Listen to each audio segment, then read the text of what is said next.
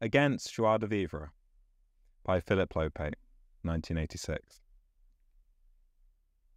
Over the years, I developed a distaste for the spectacle of joie de vivre, the knack of knowing how to live. Not that I disapprove of all hearty enjoyments of life. A flushed sense of happiness can overtake a person anywhere, and one is no more to blame for it than the Asiatic flu or a sudden benevolent change in the weather, which is often joy's immediate cause. No, what rankles me is the stylization of this private condition into a bullying social ritual. The French, who have elevated the picnic to their highest civilized right, are probably most responsible for promoting this smugly upbeat, flaunting style.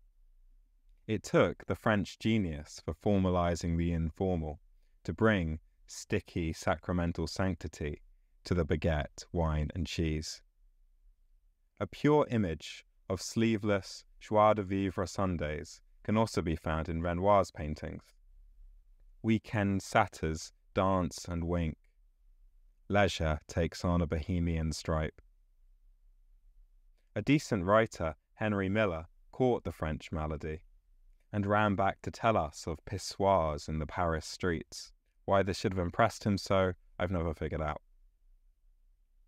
But if you want a double dose of joie de vivre, you need to consult a later, hence more stylized version of the French myth of pagan happiness. Those family of man photographs of endlessly kissing lovers, snapped by Douaneau and Boubat, not to mention Cartier-Bresson's icon of the proud tyke carrying bottles of wine. If Cartier-Bresson and his disciples are excellent photographers for all that, it is in spite of their rubbing our noses in a tediously programmatic, quote, affirmation of life. Though it is traditionally the province of the French, the whole Mediterranean is a hotbed of professional joie de vivrism, which they have gotten down to a routine like a crack sans la lumière display. The Italians export dolce far niente as aggressively as tomato paste. For the Greeks, a Zorba dance to life has supplanted classical antiquities as their main touristic lure.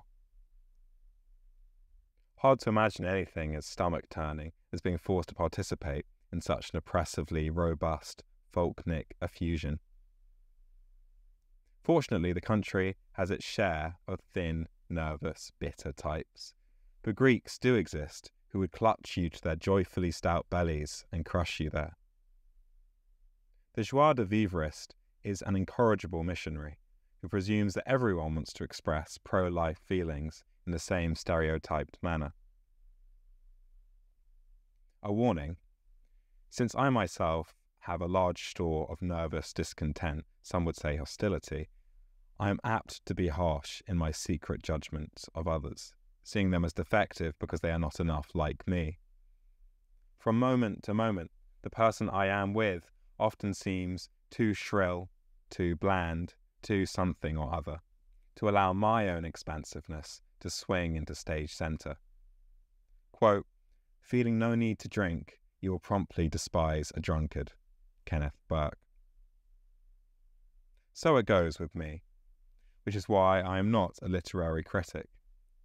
I have no faith that my discriminations in taste are anything but the picky awareness of what will keep me stimulated, based on the peculiar family and class circumstances which formed me. But the knowledge that my discriminations are skewed and not always universally desirable doesn't stop me in the least from making them, just as one never gives up a negative first impression, no matter how many times it is contradicted. A believer in astrology, to cite another false system, having guessed that someone is a Sagittarius and then told he is a Scorpio, says, Scorpio, yes, of course, without missing a beat or relinquishing confidence in his ability to tell people signs or in his idea that the person is somehow secretly Sagittarian. 1. The houseboat. I remember the exact year when my dislike for joie de vivre began to crystallize. It was 1969. We had gone to visit an old Greek painter on his houseboat in Sausalito. Old Vartas's vitality was legendary, and it was considered a spiritual honour to meet him, like getting an audience with the Pope. Each Sunday he had a sort of open house, or open boat. My, quote, sponsor, Frank, had been many times to the houseboat, furnishing Vartas with record albums, since the old painter had a passion for San Francisco rock bands. Frank told me that Vartas had been a pal of Henry Miller's, and I, being a writer of Russian descent, would love him. I failed to grasp the syllogism, but putting aside my instinct to dislike anybody I've been assured I will adore, I prepared myself to give the man a chance.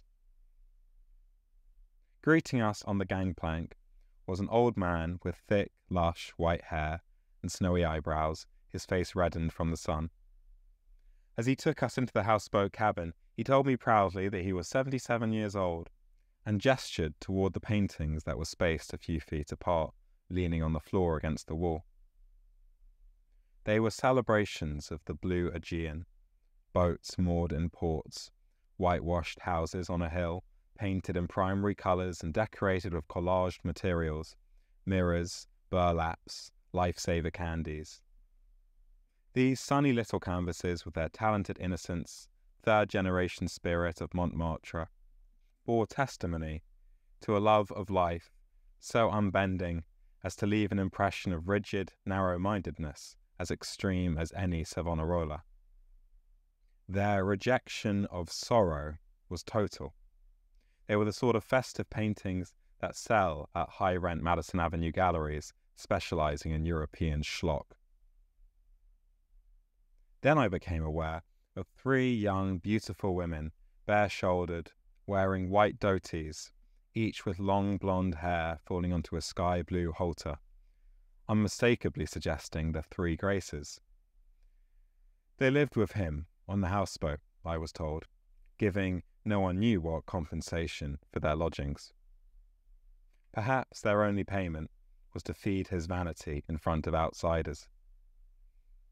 The Greek painter smiled with the air of an old fox around the trio. For their part, they obligingly contributed their praises of Vartas's youthful zit, which of course was taken by some guests as double entendre for undiminished sexual prowess.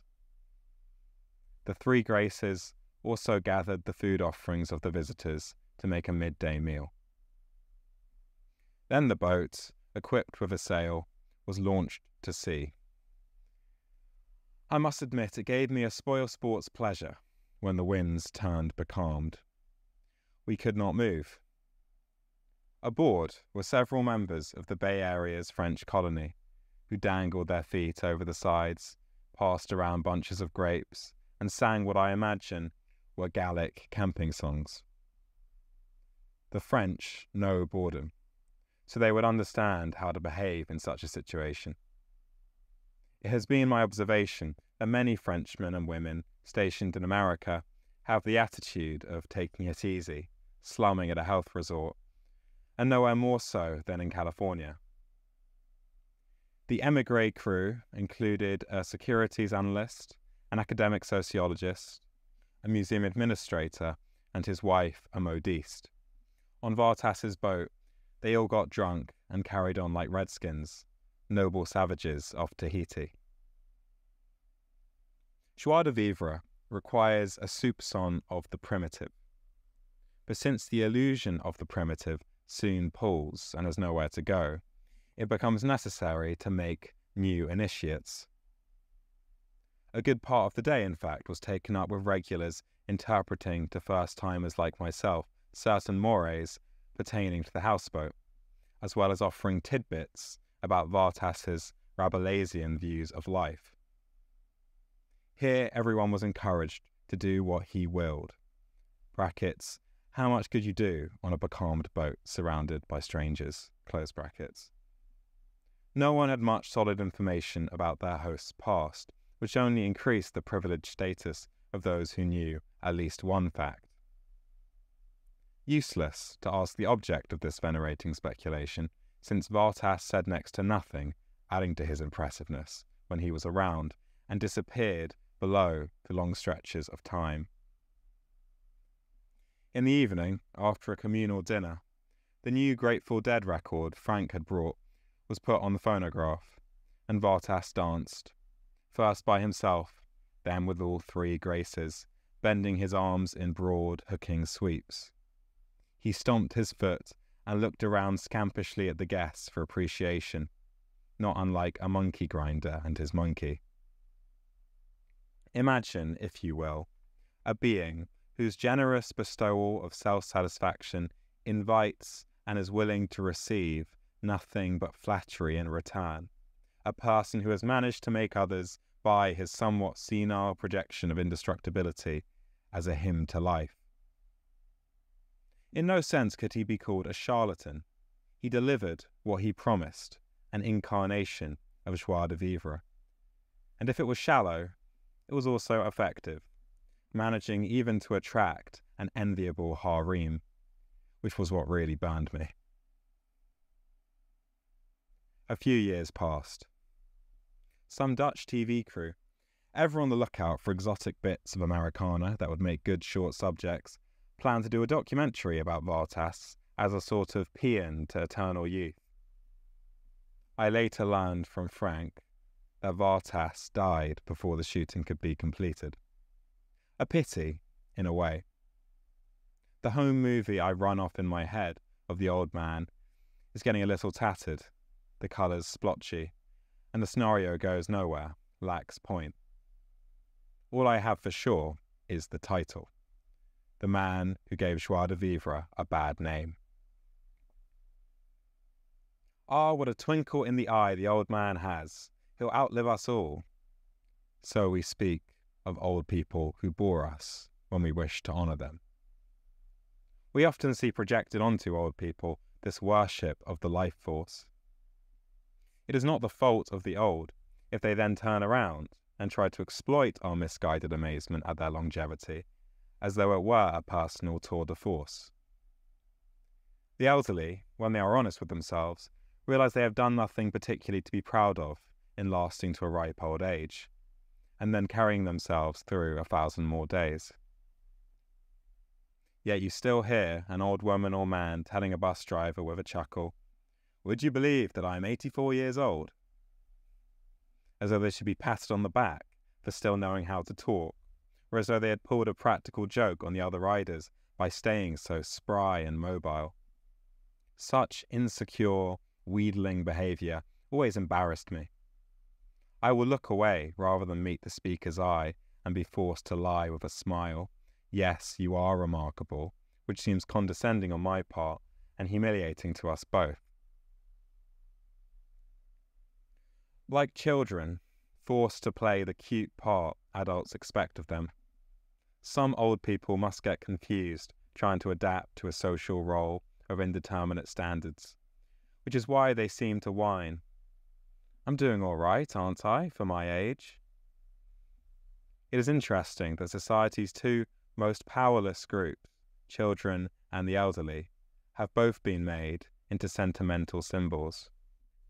In the child's little hungry hands grasping for life, joined to the old person's frail, slipping fingers hanging onto it, you have one of the commonest advertising metaphors for intense appreciation.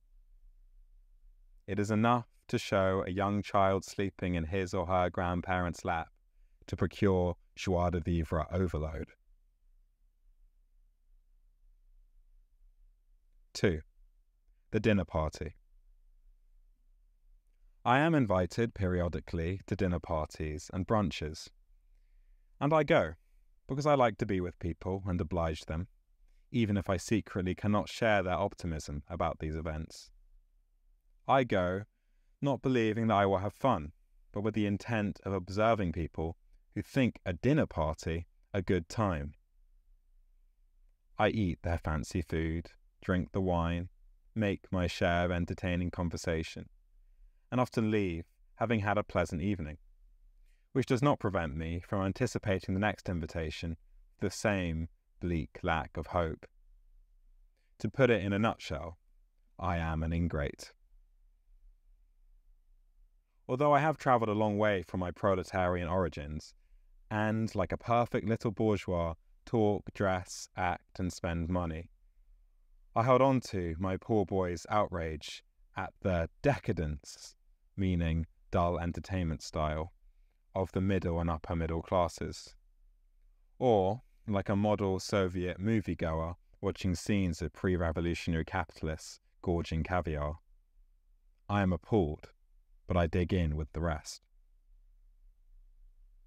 Perhaps my uneasiness with dinner parties comes from the simple fact that not a single dinner party was given by my solitudinous parents the whole time I was growing up, and I had to wait until my late 20s before learning the ritual. A spy in the enemy camp, I have made myself a patient observer of strange customs. For the benefit of other late-starting social climbers, this is what I have observed. As everyone should know, the ritual of the dinner party begins away from the table, usually in the living room. Hors d'oeuvres and walnuts are set out to start the digestive juices flowing. Here, introductions between strangers are also made. Most dinner parties contain at least a few guests who have been unknown to each other before that evening, but whom the host and/or hostess envision would enjoy meeting. These novel pairings and their interactions add spice to the post-mortem, who got along with whom.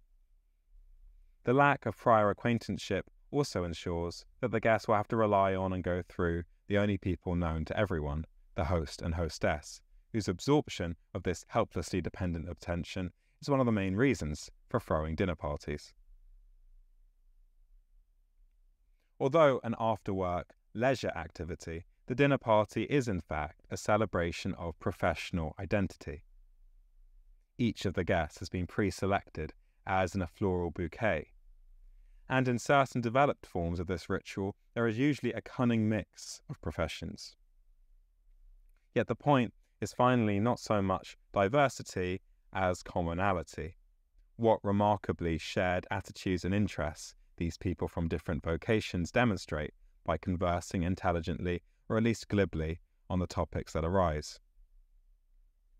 Naturally, a person cannot discourse too technically about one's line of work, so he or she picks precisely those themes that invite overlap. The psychiatrist laments the new breed of egoless, narcissistic patient who keeps turning up in his office, a beach bum who lacks the work ethic. The college professor bemoans the shoddy intellectual backgrounds and self-centered ignorance of his students, and the bookseller parodies the customer who pronounced Sophocles to rhyme with bifocals. The dinner party is thus an exercise in locating ignorance elsewhere. Whoever is present is ipso facto part of that beleaguered remnant of civilized folk fast disappearing from Earth. Or think of a dinner party as a club of revolutionaries, a technocratic elite whose social interactions that night are a dry run for some future takeover of the state. These are the future cabinet members, now only a shadow cabinet, alas, meeting to practice for the first time. How well they get on! The time will soon be ripe, my friends. If this is too fanciful for you, then compare the dinner party to a utopian community, a Brook Farm supper club, where only the best and most useful community members are chosen to participate. The smugness begins as soon as one enters the door, since one is already part of the chosen few. And from then on, every mechanical step in dinner party process is designed to augment the atmosphere of group amour propre. That is not to say that there won't be one or two people in an absolute torment of exclusion, too shy to speak up, or else suspecting that when they do, their contributions fail to carry the same weight as the others. The group's all-purpose drone of self-contentment ignores these drowning people, cruelly inattentive in one sense, but benign in another. It invites them to join the shared ethos of success any time they are ready. The group is asked to repair to the table. Once again, they find themselves marvelling at a shared perception of life, How delicious the fish soup. How cute the stuffed tomatoes. What did you use for this green sauce? Now comes much talk of ingredients, and credit is given where credit is due. It is Jacques who made the salad. It was Mamie who brought the homemade bread. Everyone pleads with the hostess to sit down, not to work so hard. An empty formula whose hypocrisy bothers no one. Who else is going to put the butter dish on the table? For a moment, all become quiet, except for the sounds of eating. This corresponds to the part in a church service which calls for silent prayer. I am saved from such culinary paganism by the fact that food is largely an indifferent matter to me. I rarely think much about what I am putting in my mouth. Though my savage, illiterate palate has inevitably been educated to some degree by the many meals I have shared with people who care enormously about such things, I resist going any further. I am superstitious that the day I send back a dish at a restaurant or make a complicated journey to somewhere just for a meal, that day I will have sacrificed my freedom and traded in my soul for a lesser God. I don't expect the reader to agree with me. That's not the point. Unlike the behaviour called for at a dinner party, I'm not obliged, sitting on my typewriter, to help procure consensus every moment. So I am at liberty to declare to the friend who once told me that dinner parties are one of the only opportunities for intelligently convivial conversation to take place in this cold, fragmented city, that she is crazy. The conversation at dinner parties is of a mind-numbing calibre. No discussion of any clarifying rigour, be it political, spiritual, artistic or financial, can take place in a context where fervent conviction of any kind is frowned upon, and the desire to follow through a sequence of ideas must give way every time to the impressionistic, breezy flitting from topic to topic. Talk must be bubbly but not penetrating. Illumination would only slow the flow. Some hit-and-run remark may accidentally jog an idea loose, but in such cases it is better to scribble a few words down on a napkin for later than attempt to, quote, think at a dinner party. What do people talk about at such gatherings? The latest movies, the priciness of things, word processors, restaurants, muggings and burglaries, private versus public schools, the fool and the White House. There have been so many fools in a row that the subject is getting tired. The undeserved reputations of certain better-known professionals in one's field, the fashions in investments, the investments in fashion. What is traded at the dinner party table is, of course, class information. You will learn whether you are in the avant-garde or rear-guard of your social class, or preferably right in step. As for serious subjects, dinner party guests have the latest New Yorker in-depth piece to bring up. People who ordinarily would not spare a moment worrying about the treatment of schizophrenics in mental hospitals, the fate of Great Britain in the common market, or the disposal of nuclear waste, suddenly find their consciences orchestrated in unison about these problems, thanks to their favourite periodical. Though a month later, they have forgotten all about it and are onto something new. The dinner party is a suburban form of entertainment. Its spread in our big cities represents an insidious fifth column suburbanization of the metropolis. In the suburbs, it becomes necessary to be able to discourse knowledgeably about the heart of the city, but from the viewpoint of a day shopper. Dinner party chatter is the accumulative equivalent of roaming around shopping malls. Much thought has gone into the ideal size for a dinner party, usually with the hostess arriving at the figure 8. 6 would give each personality too much weight, 10 would lead to splintering side discussions. 8 is the largest number, still able to force everyone into the same compulsively congenial conversation. My own strength as a conversationalist comes out less in groups of 8 than 1-to-1, which may explain my resistance to dinner parties. At the table, unfortunately, any engrossing tete-a-tete is frowned upon as antisocial. I often find myself in the frustrating situation of being drawn to several engaging people in among the boars and wishing I could have a private conversation with each without being able to do more than signal across the table a wry recognition of that fact. Some other time, perhaps, we seem to be saying with our eyes all evening long.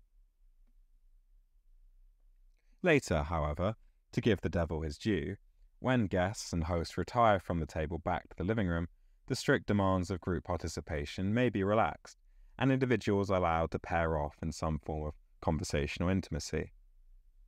But one must ever be on the lookout for the group's need to swoop everybody together again for one last demonstration of collective fealty.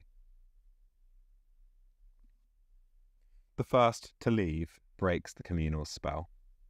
There is a sudden rush to the coat closet, the bathroom, the bedroom, as others, under the protection of the first defector's original sin, quit the party apologetically. The utopian dream has collapsed. Left behind are a few loyalists and insomniacs, swillers of a last cognac. "Don't leave yet," begs the host, knowing what a sense of letdown, pain, and self-recrimination awaits. Dirty dishes are, if anything, a comfort. The faucet's warm gush serves to stave off the moment of anaesthetised stock-taking. Was that really necessary? In the sobering silence which follows a dinner party.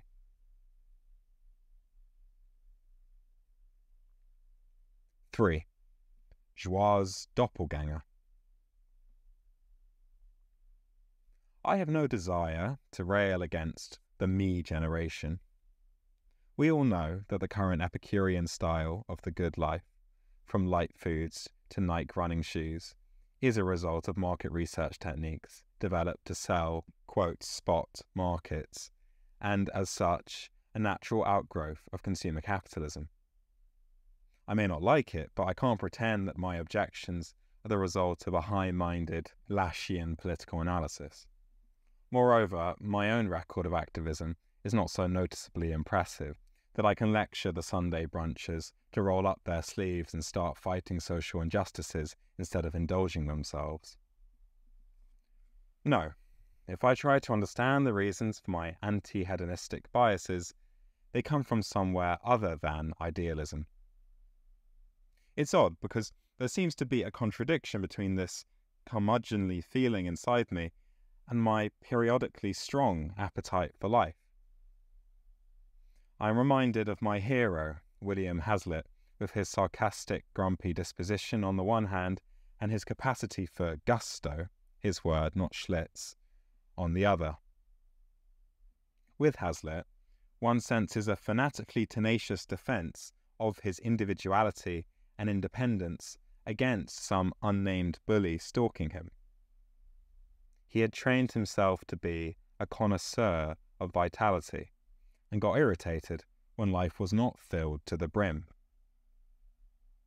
I am far less irritable before others. I will laugh if there is merest anything to laugh at. But it is a tense, pouncing pleasure, not one which allows me to sink into undifferentiated relaxation. The prospect of a long day at the beach makes me panic. There is no harder work I can think of than taking myself off to somewhere pleasant, where I am forced to stay for hours and have fun. Taking it easy, watching my personality's borders loosen and dissolve, arouses an unpleasantly floating giddiness. I don't even like waterbeds. Fear of Freud's oceanic feeling, I suppose. I distrust anything which will make me pause long enough to be put in touch with my helplessness. The other repugnance I experience around Joie de Vivreism is that I associate its rituals with depression. All these people sitting around a pool, drinking margaritas, they're not really happy, they're depressed. Perhaps I'm generalizing too much from my own despair in such situations. Drunk, sun-baked, stretched out in a beach chair, I am unable to ward off the sensation of being utterly alone, unconnected, cut off from the others. An article on the science page of the Times about depression, they seem to run one every few months, described the illness as a pattern of learned helplessness. Dr. Martin Seligman of the University of Pennsylvania described his series of experiments. Quote, "At first, mild electrical shocks were given to dogs, from which they were unable to escape. In a second set of experiments, dogs were given shocks from which they could escape, but they didn't try. They just lay there, passively accepting the pain. It seemed that the animals' inability to control their experiences had brought them to a state resembling clinical depression in humans." End quote. Keep busy, I always say. At all costs, avoid the trough of passivity which leads to the slough of despond. Someone, a girlfriend, who else, once accused me of being intolerant of the depressed way of looking at the world, which had its own intelligence and moral integrity, both obviously unavailable to me. It's true. I don't like the smell of depression. It has a smell, a very distinct one, something fetid like morning odours. And I stay away from depressed characters whenever possible, except when they happen to be my closest friends or family members. It goes without saying that I am also, for all my squeamishness, attracted to depressed people, since they seem to know something I don't. I wouldn't rule out the possibility that the brown-grey logic of depression is the truth.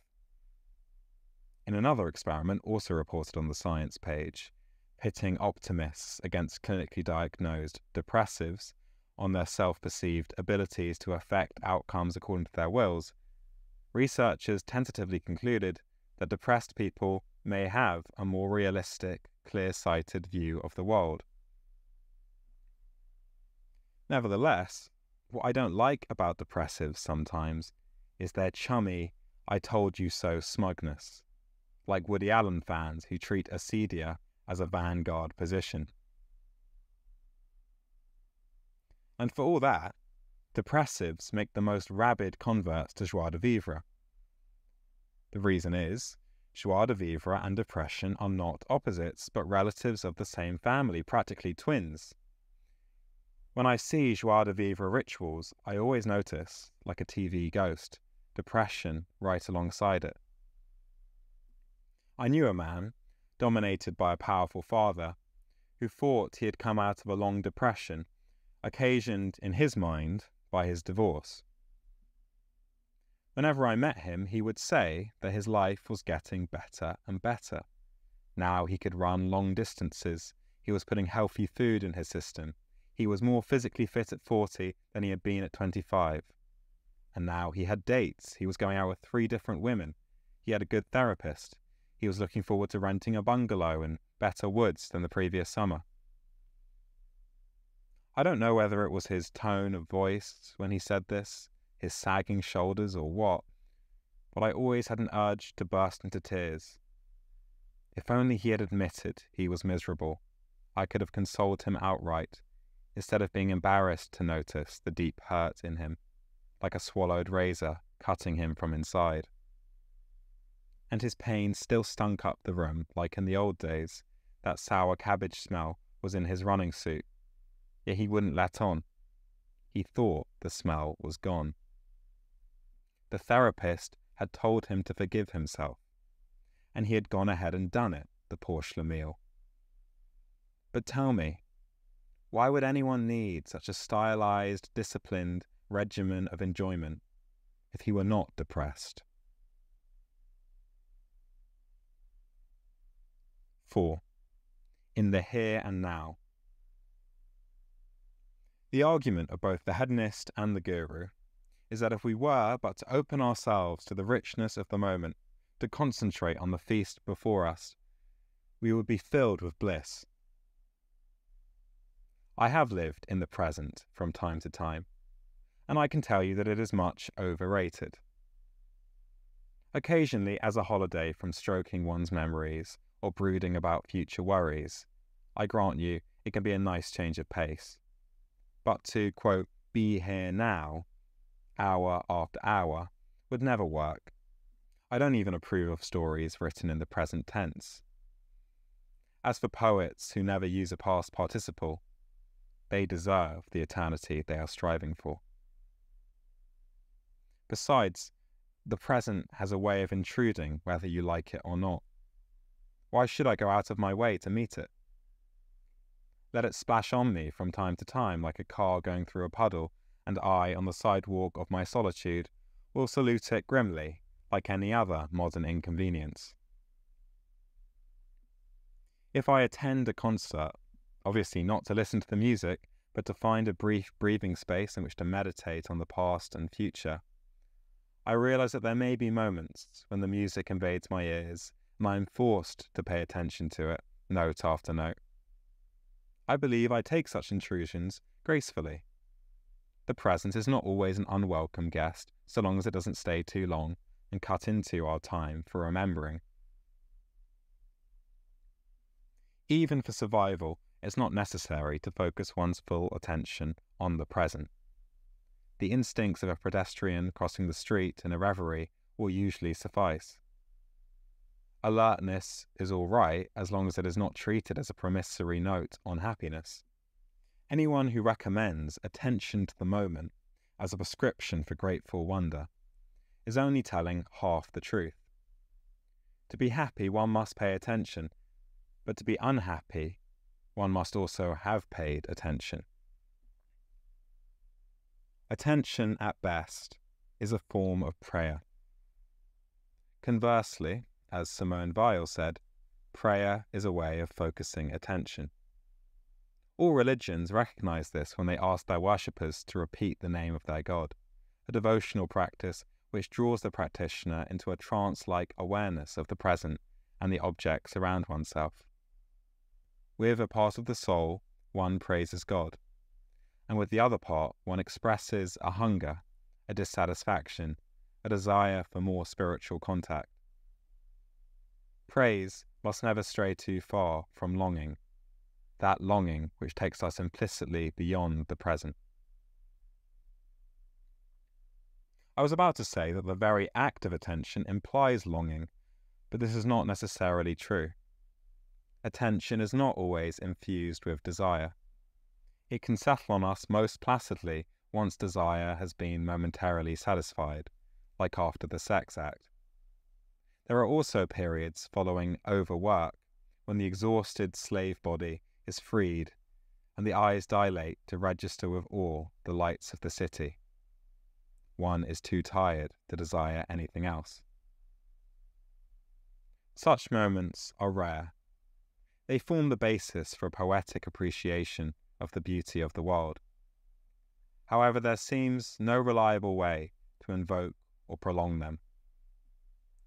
The rest of the time, when we are not being edgy or impatient, we are often simply disappointed, which amounts to a confession that the present is not good enough.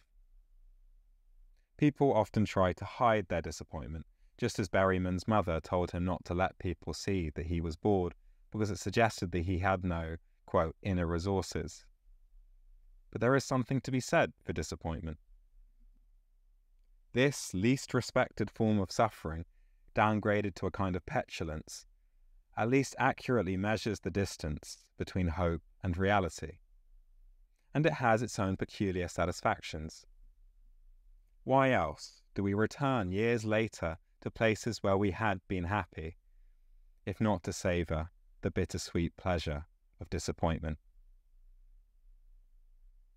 Moreover, it is the other side of a strong, predictive feeling for beauty or appropriate civility or decency. Only those with a sense of order and harmony can be disappointed. We are told that to be disappointed is immature, in that it presupposes having unrealistic expectations, whereas the wise man meets each moment head-on without preconceptions, with freshness and detachment, grateful for anything it offers. However, this pernicious teaching ignores everything we know of the world. If we continue to expect what turns out to be not forthcoming, it is not because we are unworldly in our expectations, but because our very worldliness has taught us to demand of an unjust world that it behave a little more fairly. The least we can do, for instance, is to register the expectation that people in a stronger position be kind and not cruel to those in a weaker, knowing all the while that we will probably be disappointed. The truth is, most wisdom is embittering. The task of the wise person cannot be to pretend with false naivete that every moment is new and unprecedented, but to bear the burden of bitterness which experience forces on us with as much uncomplaining dignity as strength will allow. Beyond that, all we can ask of ourselves is that bitterness not cancel out our capacity still to be surprised. 5. Making love. If it is true that I have the tendency to withhold sympathy from those pleasures or experiences which fall outside my capabilities, the opposite is also true. I admire immoderately those things I cannot do. I've always gone out with women who swam better than I did. It's as if I were asking them to teach me how to make love. Though I know how to make love, more or less, I have never fully shaken that adolescent boy's insecurity that there was more to it than I could ever imagine, and that I needed a full-time instructoress. For my first sexual experiences, in fact, I chose older women. Later, when I slept with women my own age and younger, I still tended to take the stylistic lead from them, adapting myself to each one's rhythm and ardour. Not only because I wanted to be, quote, responsive, but because I secretly thought that women, any woman, understood lovemaking in a way that I did not. In bed, I came to them as a student, and I have made them pay later in other ways for letting them see me thus. Sex has always been so impromptu, so out of my control, so different each time, that even when I became the confident bull in bed, I was dismayed by this surprising, sudden power, itself a form of powerlessness, because so unpredictable. Something Michel Leiris wrote in his book, Manhood, has always stuck with me. Quote, "It has been some time in any case since I have ceased to consider the sexual act as a simple matter, but rather as a relatively exceptional act, necessitating certain inner accommodations that are either particularly tragic or particularly exalted, but very different in either case from what I regard as my usual disposition." End quote. The transformation from a preoccupied urban intellectual to a sexual animal involves, at times, an almost superhuman strain. To find in one's bed a living, undulating woman of God knows what capacities and secret desires may seem too high, too formal, too ridiculous or blissful an occasion, not to mention the shock to an undernourished heart like mine of an injection of undiluted affection, if the woman proves loving as well. Most often, I simply do what the flood allows me to, improvising here or there, like a man tying a white flag to a raft that is being swiftly swept along, a plea for love or forgiveness. But as for artistry, control, enslavement through my penis, that's someone else. Which is not to say that there weren't women who were perfectly happy with me as a lover. In those cases, there was some love between us outside of bed. The intimacy was much more intense because we had something big to say to each other before we ever took off our clothes, but which could now be said only with our bodies. With other women, whom I cared less about, I was sometimes a dud. I am not one of those men who can force himself to make love passionately or athletically when his affections are not engaged. From the perplexity of wide variations in my experiences, I have been able to tell myself that I am neither a good nor a bad lover, but one who responds differently according to the emotions present. A banal conclusion may be a true one. It does not do away, however, with some need to have my remaining insecurities about sexual ability laid to rest. I begin to suspect that all my fancy distrust of hedonism comes down to a fear of being judged in this one category. Do I make love well? Every brie and wine picnic, every tanned body relaxing on the beach, every celebration of Joie de Vivre carries a sly wink of some missed sexual enlightenment which may be too threatening to me. I am like the prudish old maid who blushes behind her packages when she sees sexy young people kissing. When I was 20, I married. My wife was the second woman I had ever slept with. Our marriage was the recognition that we suited one another remarkably well as company, could walk and talk and share insights all day, work side by side like Chinese peasants, read silently together like graduate students, tease each other like brother and sister, and when at night we found our bodies tired, pull the cover over ourselves and become lovers. She was 2 years older than I, but I was good at faking maturity, and I found her so companionable and trustworthy and able to take care of me that I could not let such a gold mine go by. Our love life was mild and regular.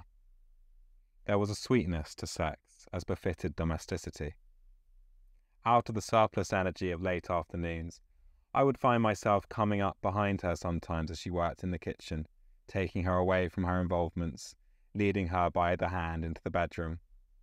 I would unbutton her blouse, I would stroke her breasts, and she would get a look in her eyes of quiet, intermittent hunger, like a German shepherd being petted. She would seem to listen far off. Absent-mindedly daydreaming, she would return my petting, stroke my arm with distracted patience, like a mother who has something on the stove, trying to calm her weeping child. I would listen too, to guess what she might be hearing, bird calls or steam heat. The enlargement of her nipples under my fingers fascinated me.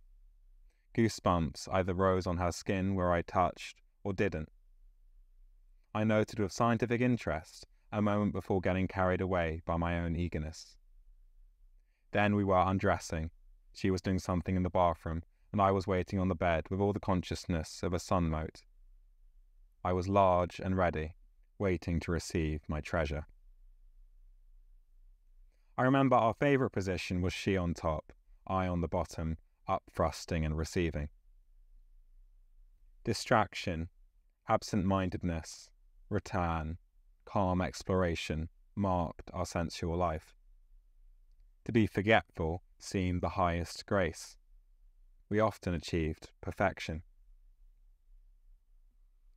Then I became haunted with images of seductive, heartless cunts.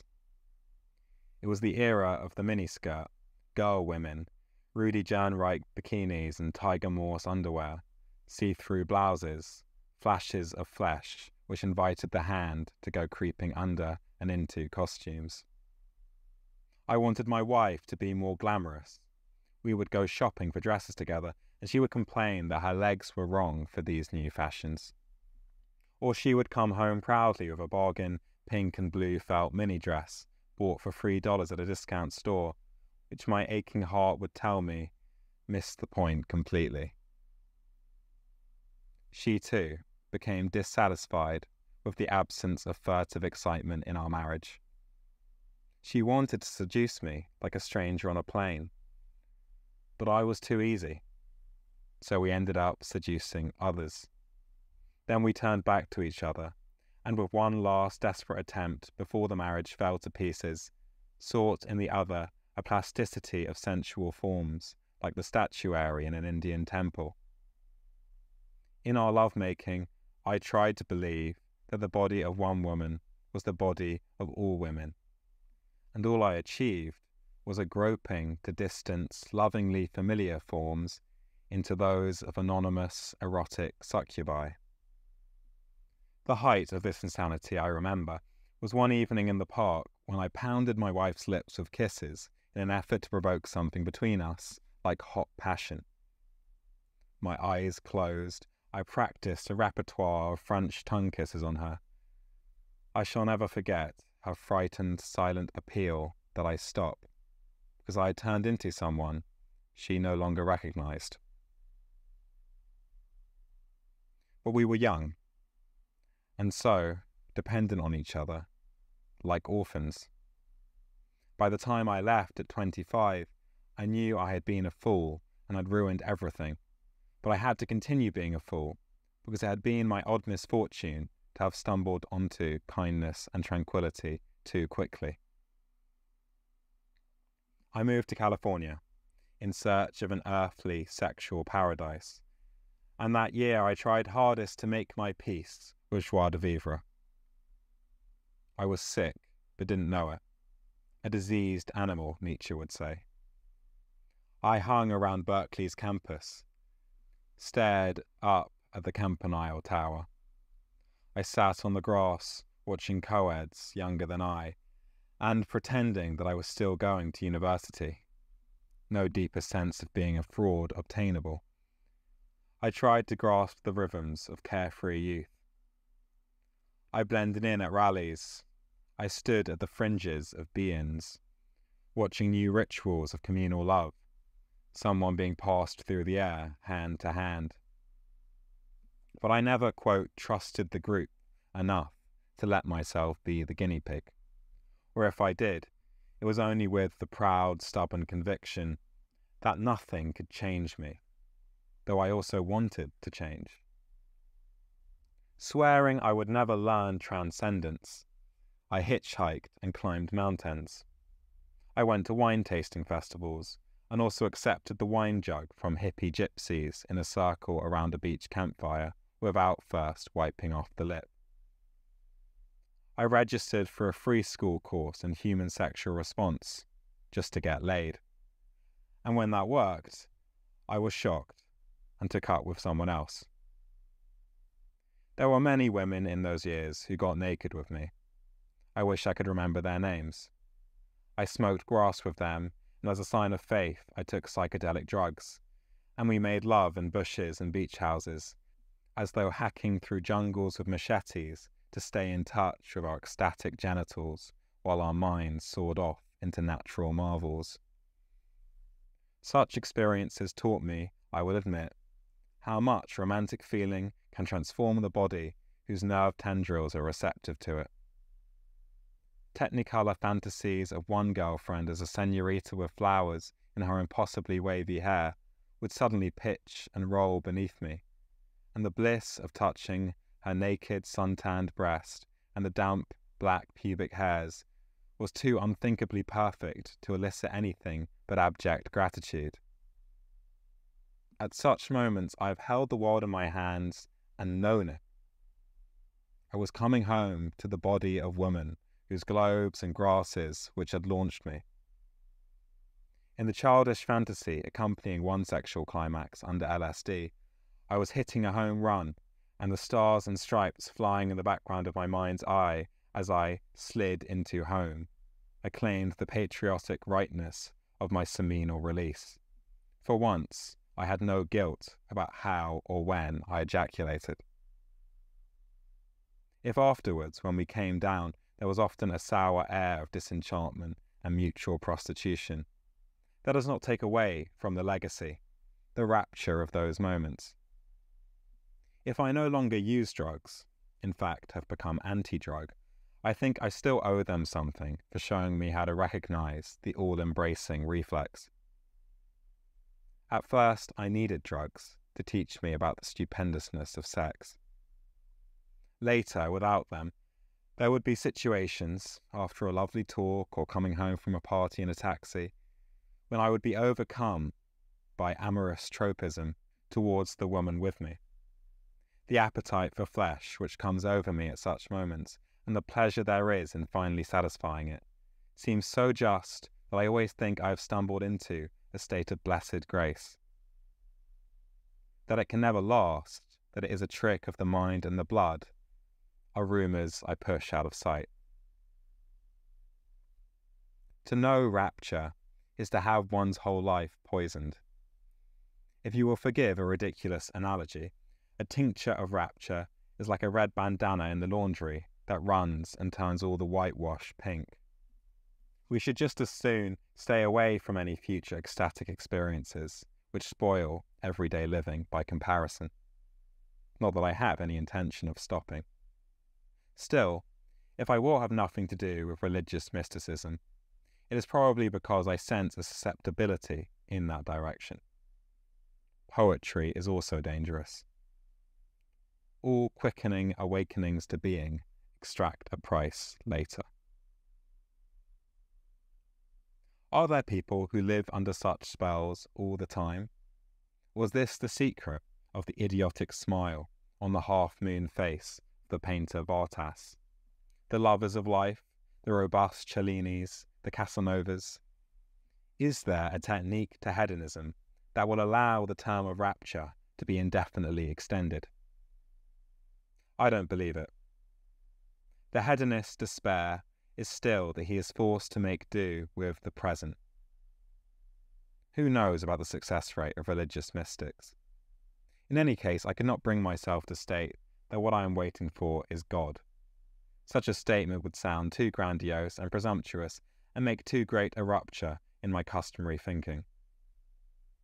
But I can identify with the pre, if not the post stage of what Simone Weil describes. Quote, "The soul knows for certain only that it is hungry. The important thing is that it announces its hunger by crying. A child does not stop crying if we suggest to it that perhaps there is no bread. It goes on crying just the same. The danger is not lest the soul should doubt whether there is any bread, but lest, by a lie, it should persuade itself that it is not hungry." End quote. So much for Joie de Vivre. It's too compensatory. I don't really know what I'm waiting for. I know only that until I have gained what I want from this life, my expressions of gratitude and joy will be restricted to variations of a hunter's alertness.